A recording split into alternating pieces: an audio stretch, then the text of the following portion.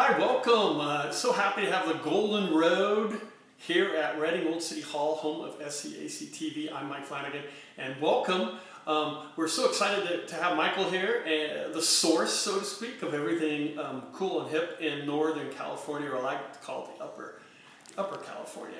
And for a lot of you that aren't aware, we here in Reading just won a very important and hard-fought battle, which was to be designated a Reading Cultural District. And so right here, I have a map of the whole state of California. And besides us, we have been designated rural emerging along with Eureka over on the coast, Truckee, and Nevada City, and also San Ramon. And so we recently had a cultural summit here at Old City Hall, and we talked about unifying and working together to kind of expand upon it. So if you come here a little bit closer, you'll see this is actually the Reading Cultural District. This is our baby here.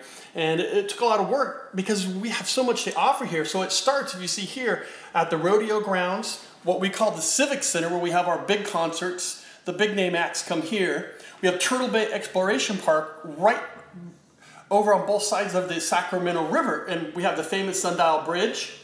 And then we have a botanical gardens. And then it comes along here, and this is where we start to see aspects of our indigenous people's culture gets involved in our event, because there's lots of native sites along the river here. So the river trail wraps around into Caldwell Park. We have a beautiful aquatic center. And then we have Lake Reading Park. And then it crosses over the historic Diesel Horse Bridge.